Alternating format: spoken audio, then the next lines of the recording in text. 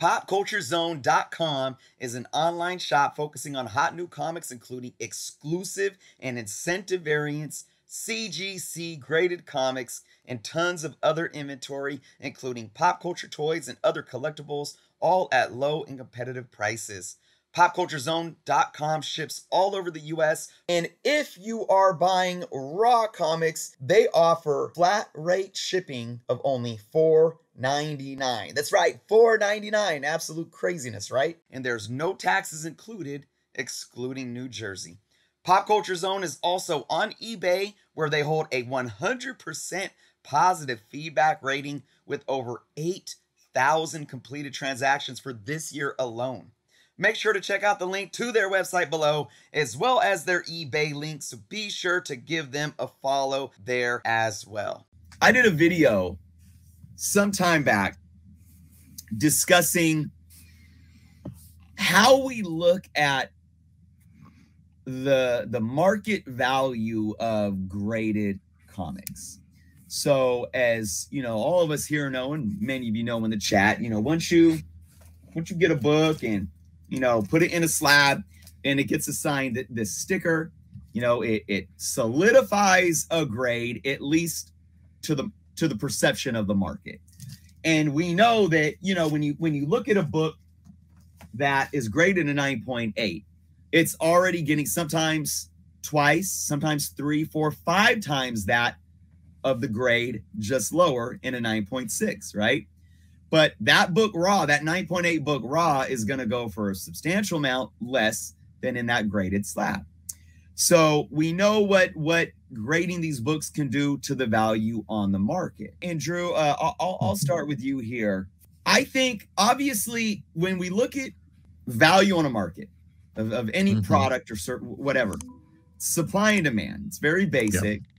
And when supply falls short of demand and demand is surpassing supply, that's what drives the price up, because people are willing to pay for it more when it's scarce on the market or if something's rare on the market. So there's a perception about the demand versus supply of graded books on the market, and this is based on something called the census. So for those that don't know, CGC does keep a census of how many books in that certain grade are out there, right? So for example, we're going to use Ultimate Fallout 4 as an example. This book in a 9.8 is right about at that 3,000 mark the last time I looked. I think it was maybe not even 100 short of that 3,000 mark. So let's give an example of certain individuals that may say, it's a modern book, there's no way that book should be worth this much in a 9.8. There's so many of them out there. Well, keep in mind, folks, there was about 71,000 in the print run of UF4, and there's only about 3,000 in a 9.8. But what I brought up when I talked about this recently was, well, how many potential 9.8s though are still sitting there and just not sent to CGC or CBCS yet? And what is that? If that happens, if that comes to fruition, what can that do to the value of the grade? So Drew, starting off with you, my question around this topic is, are we putting too much value into graded comics, basing supply and demand simply on what's graded right now and not looking at the possibility of what can be graded tomorrow? I think on modern, especially, yeah, there's definitely a factor of that, because I mean, how many times do you see flex pics on IG or Facebook or wherever where somebody's just, they've got 30 Ultimate Fallout 4s or Edge of Spider-Verse 2s, the Riri Williams Invincible Iron Man books. They're just, there are all these people that have just stockpiled this stuff. I mean, hell, even myself, I've got 2 copies of Ultimate Fallout that I've never sent in.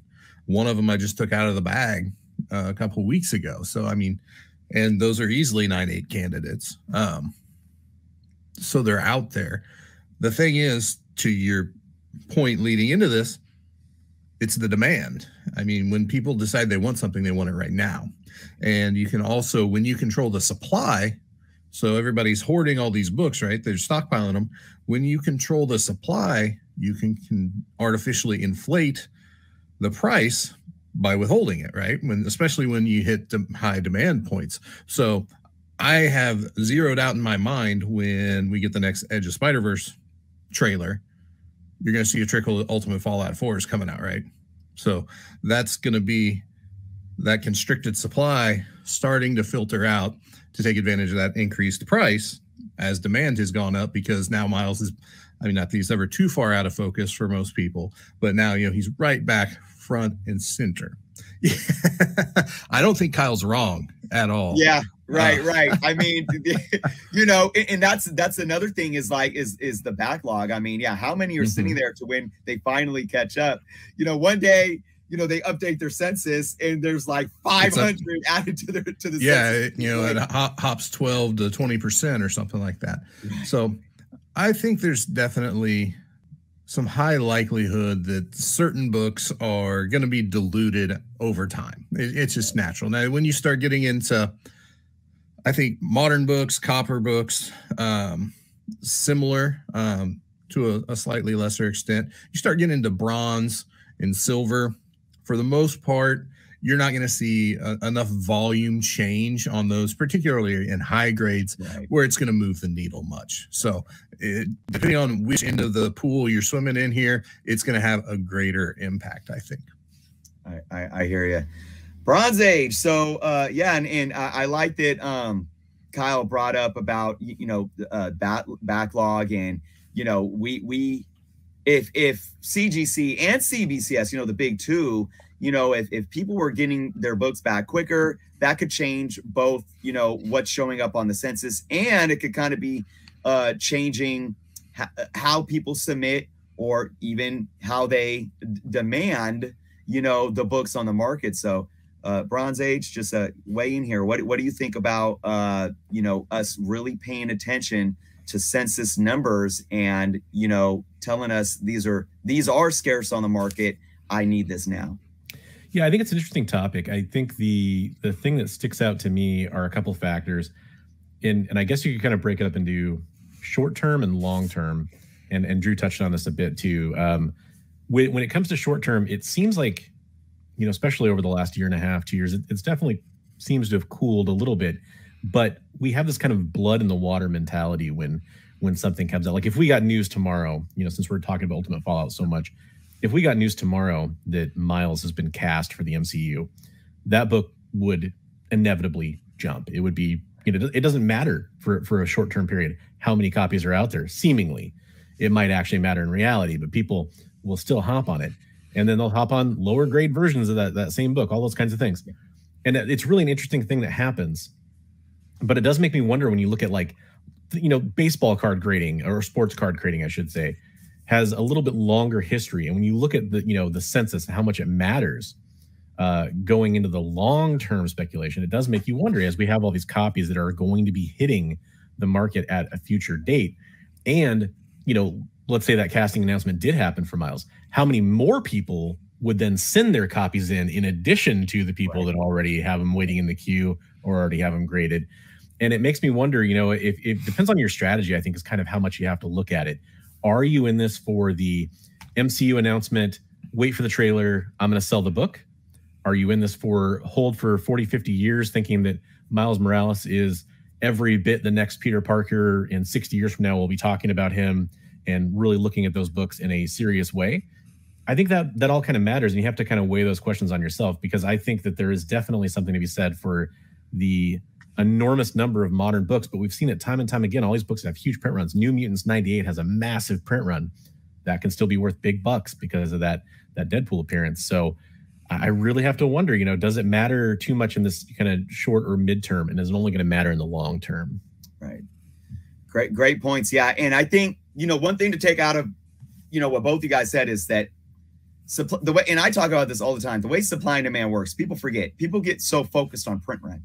Like you were just saying, I think Deadpool's first appearance has like over 400,000. I don't think it's in the millions, but I think it's like somewhere around like 500,000, if I can remember.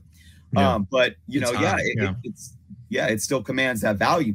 And that's because we have to remember that scarcity on the market means what's available on the market. Like Drew was saying, you know, there's people that stockpile this stuff and they're holding it. You know, there could be 500,000 books printed, but if there's only 1,000 of them on the market at any given time and 2,000 people want that book, they're gonna battle to get that book in terms of how they claw at that demand, and it's going to raise that value. So again, supply and demand equates to the supply available on the market at any given time. And when we become so reactionary to speculative, you know, factors like a trailer, a casting, and so forth, and we want that book now, that scarcity in that moment is very real because we're bottlenecking. It's just like, you know, remember the chicken sandwich from Popeyes?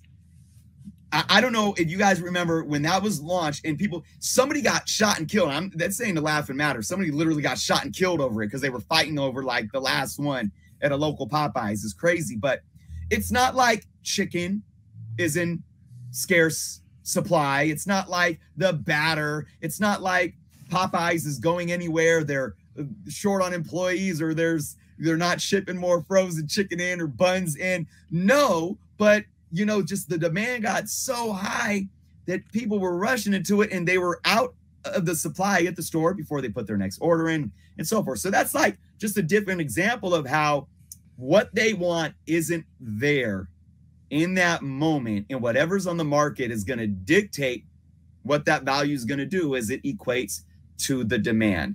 So great points from both of you. Now, in Bronze Age, we'll start with you on this one. We used a key comic to talk about this. I want to kind of switch gears and talk about not so key comics.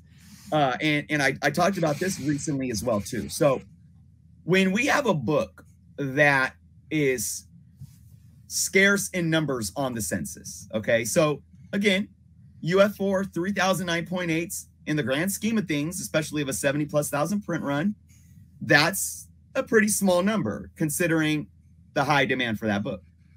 But let's take a book that maybe, you know, maybe it's a modern book. Maybe it's it has some spec possibility to it. Maybe it's a second print of a first appearance from the 90s. Maybe it's an origin story of a character that's already shown up a few times. And, you know, maybe it can demand $5 to $10 on the market. And then we get a little spec talking and maybe that price dries up a little more. And then you go and look at the census and there's 29.8s. There's 29.8s. Maybe they were selling for 80, 90 bucks. And then one of us, you know, we're collectors on a budget. Maybe I can't speak for all you guys. I'm sorry, I'm speaking for myself. But as a collector, as somebody who makes YouTube videos that cares about collectors on a budget, you know, maybe I'm talking about, you know, more affordable possible spec books that might be worth looking at. And I talk about this book and I say, look, you might be able to find this book for under $20 raw. Low risk, you know, something could come out of it because of the MCU. And then because I have an audience, people are hopping onto eBay or what, you know, I was going to say or whatnot, but literally or whatnot. The app, isn't it funny how we use that term now is because it's an actual app, but you know, and they're like, well, if Journo talked about it, I'm getting that FOMO. You know, if Como talked about it, if Bronze Age talked about it, I'm getting that FOMO. I got to go look, right? And then all of a sudden, this book in a 9.8, there was maybe, like I said, there's a couple out there selling for 80, 90 bucks. It sells for $500. $500 because some guy on YouTube in front of a screen said, this might be a decent $20 and under spec book. There's nothing more terrifying to me as a content creator than when I talk about a book and 2 weeks later I open Key Collector and there's that green arrow next to it. It's like, oh God, please tell me that wasn't me. Oh man. Yeah. So okay. So basically my point is this. This is different. You both talked about, and Drew, you talked about how you know, if it's something like Miles in a first appearance, that scarcity on the market is gonna be for what's available right now. I want it right now. But when you look at something like this and they say, oh man, there's only 29.8s on the census, Bronze Age. I gotta ask you, what comes to mind, and how what are you thinking when you see something like this going on? Yeah, it's interesting. Primarily, I'm thinking there's got to be better lottery tickets out there. Is the first thing I think of, and better uses for money. But you know, it's easy to say that, but then if that does pay off for that person, and let's say that rumor that influencer talked about does come to pass, and then all of a sudden that $500 book is a $1,500 book, and everyone else is racing to get theirs submitted to different grading services, there is a very real possibility it could pay off. But generally, when I see something like that, I really cringe. It's different if it's a book you love and it's for your personal collection. Well, I guess my advice would still kind of be the same, because I'd say, hey, wait and right. See how it all shakes out. Maybe you can get that book later on, or just go find a raw like you were talking about and do your own submission. But when you see those crazy prices on those low pop, you know, sort of 9.8s or whatever, I just every single time I can't understand like thought process behind somebody that wants to pull the trigger on that, unless they're just, you know, Scrooge McDuck diving through the pile of gold coins or something like that. It's a little different story for those types of people. You know, that stuff, it's like probably like day trading to them. But the people that are buying that thinking that's going to pay off, it's a surefire thing. That's what I think about when I hear something like that, and when I see that happening in the hobby, is what kind of impacts that can have on somebody. Because for some of those people that are buying that, they have kind of that addiction to the FOMO that I was talking about a little bit at the front of the show. And that's a lot of diapers, or that's a lot of, you know, milk and bread for their family or something like that. And that's kind of where I come at those things. You know, I'm always a strike while the market's cold kind of a thing, you know, look for those types of books. And so I hope that they're kind of, you know, maybe more doing that. But when one of us talks about something like that and people do kind of, you know, put the searchlight, the eye of Sauron goes on that book, it definitely can drive that stuff. And I just really urge caution for people with their dollars when it comes to that kind of stuff personally. Well, let me ask you, before we let Drew chime in here, I want to ask you this too specifically. Do you feel that in these unique situations, do you think the census is playing a part?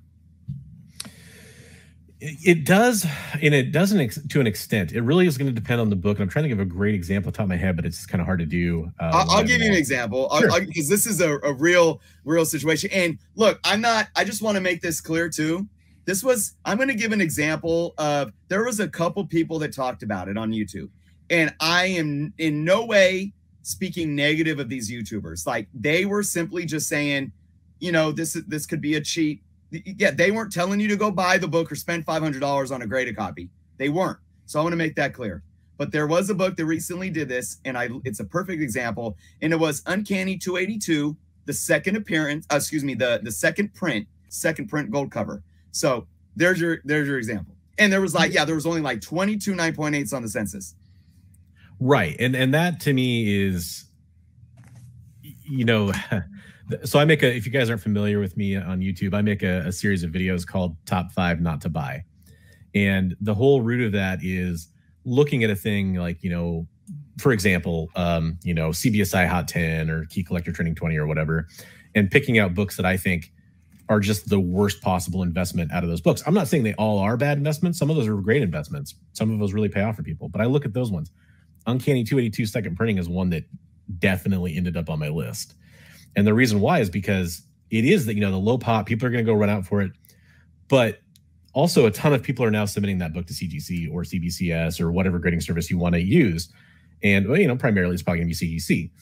And once that happens, you know, what's Bishop going to do? Is he going to appear in the MCU by the time the people get those books back? Almost certainly not. I mean, there's a 0.01% chance that that's going to happen. Right. And if that does happen, fantastic payday for those people. If it doesn't happen, you know, what are you going after? Like, that's just so bizarre to me. And that doesn't even get into the whole thing about first versus second print there, which is a whole different part of that scenario. There's a ton of that book out there. And so it kind of makes sense, you know, hey, maybe second print's a little bit more rare and less submitted, so the population's lower, but that's a temporary thing. That is if you had that book and you were one of those 20 people that for whatever reason submitted that book, congratulations. Yeah, you just got paid. Right.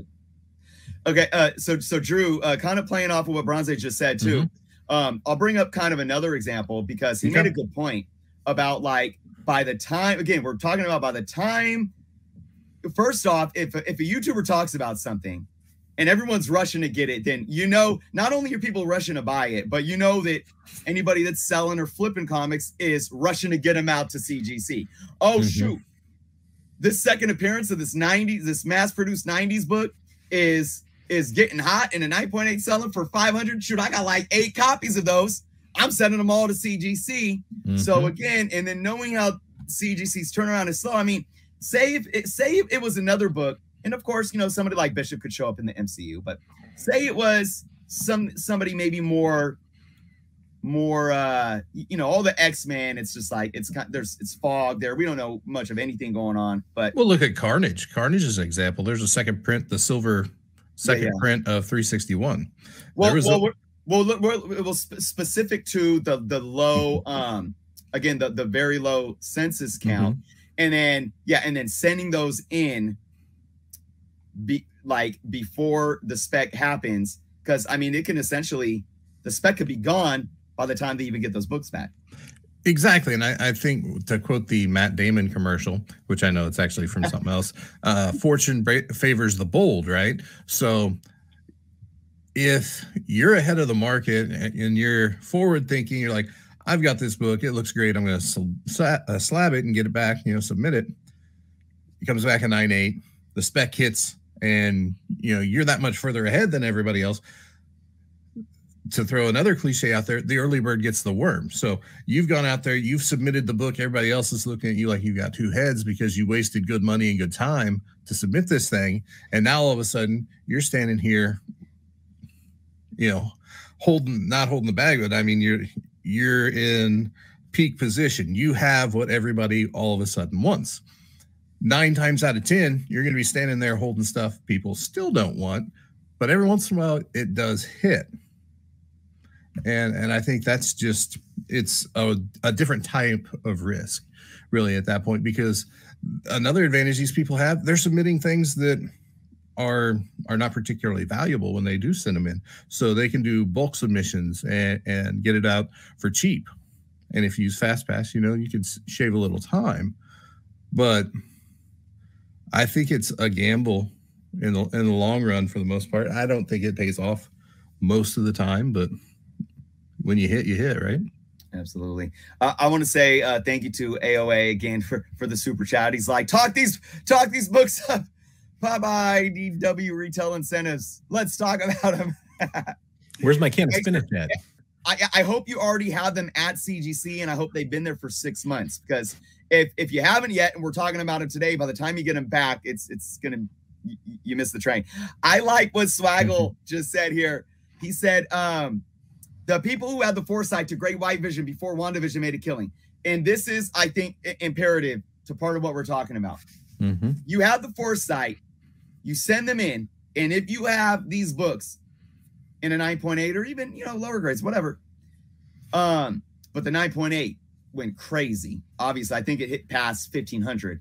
You know, then you had them ready. When that hit, you were able to make that money and that profit at the peak. But if you waited till midnight and you're like, oh, shoot, there's White Vision, I have 20 copies of those, and you went and grabbed them out and said, I'm about to go send them all out to CGC. Okay, look, you know, 16 of them came back 9.8s, but now the book has dropped like 65% in value. So, you know, I think for me, as collectors, the point I want to knock home here is the census matters. And I think, you know, Drew, Bronze Age, you both made good points to why, especially for books that are solidified. and especially for older books, to where the shifting of the census, especially in high grade, isn't going to do too much craziness, right? Outside of that, if you're looking at books that have very low census counts, don't just look at it as being something that's scarce or rare. Look at it as possibly being something that nobody gave a damn to send into CGC in the first place, and that's why there's not that many out there.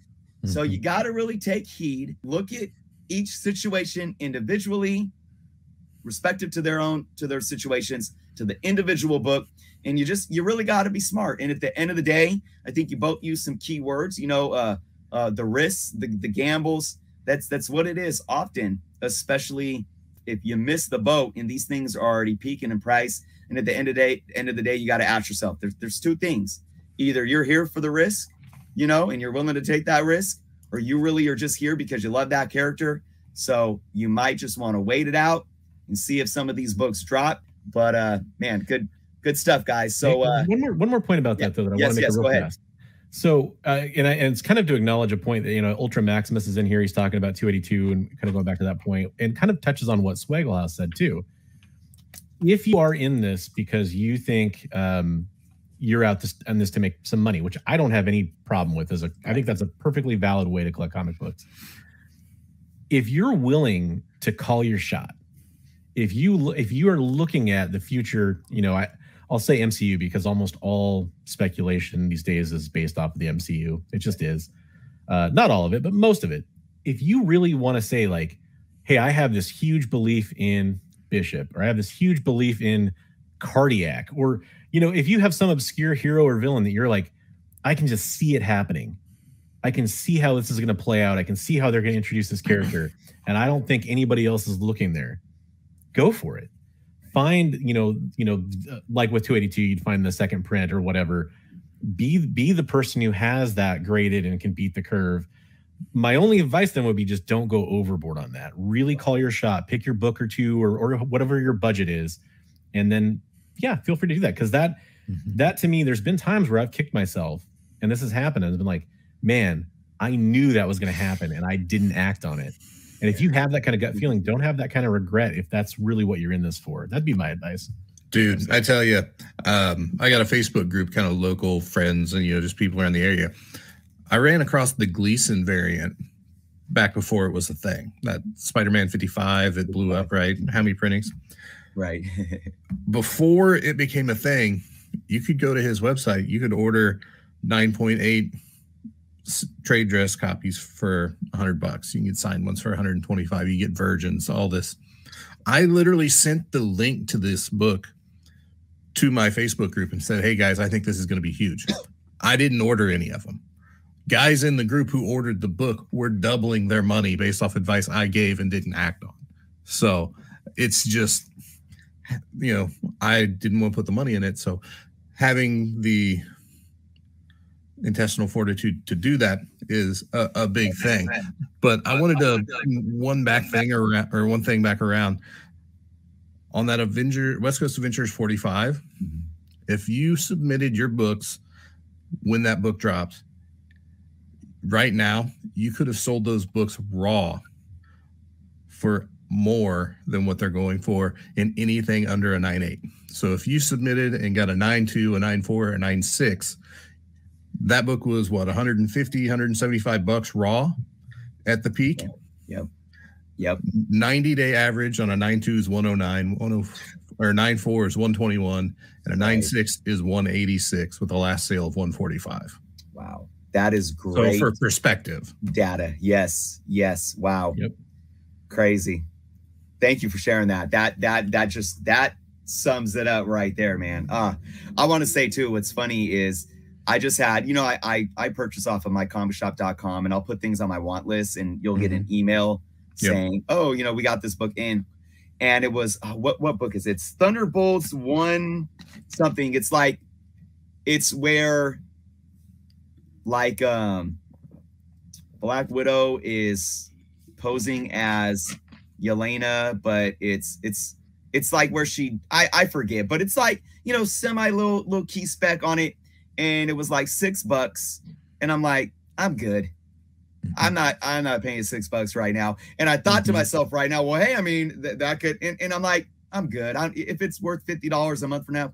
So I'm bringing this up just to show all you guys, like, you know, as collectors, don't always get caught up on the risk of the investment side. Like I said, unless you're here for that, unless you're a gambling man or gambling woman, and that's what you're here for. Me, I love to focus on the investment side of comic books. But I'll tell you, if I drown myself in the investment side of comic books, I'm not going to love what I'm doing. So for me right there, I can live with myself saying I'll pass because I don't really care about Thunderbolts at all. I have nothing here in the heart for that. So if it ends up being worth money and I missed out, I might say, God darn it, Chris, you know, you missed out, but I'll have a little chuckle and move on. So